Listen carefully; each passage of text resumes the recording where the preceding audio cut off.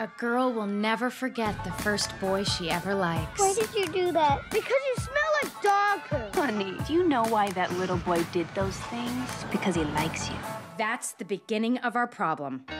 We're all programmed to believe that if a guy acts like a total jerk, that means he likes you. Hey, Connor, I hadn't heard from you, and, I mean, how stupid is it that a gal's got to wait for a guy's call anyway, right? We're all equal, right? More women are accepted into law school now than men. Call me. He's totally gonna call. This guy, he MySpaced me. Ouch. MySpace is the new booty call. Oh. You know, Annie gave me the old, I'll call you right back.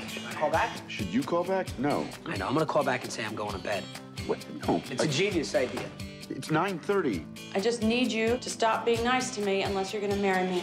This feels like a trick. There are many people who never get married. Ooh, look at Al Pacino. Never been married.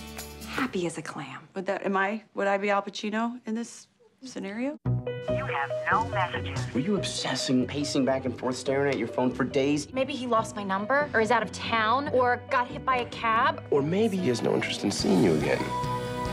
No guy actually wants to get married. And if they do, all they're really thinking about are all the women they're gonna miss out on. I don't want to be with anybody else. I just want to be with Beth. I'm married. I don't do this. What if you meet the love of your life? Are you supposed to let them pass you by? So we're friends. Yeah.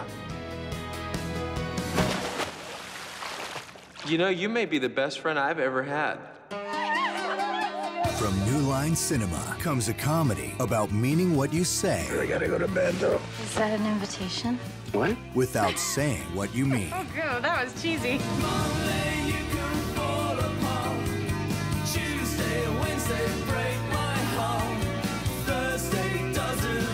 I had this guy leave me a voicemail at work, so I called him at home. And then he emailed me to my BlackBerry, and so I texted to his cell. And now you just have to go around checking all these different portals just to get rejected by 7 different technologies.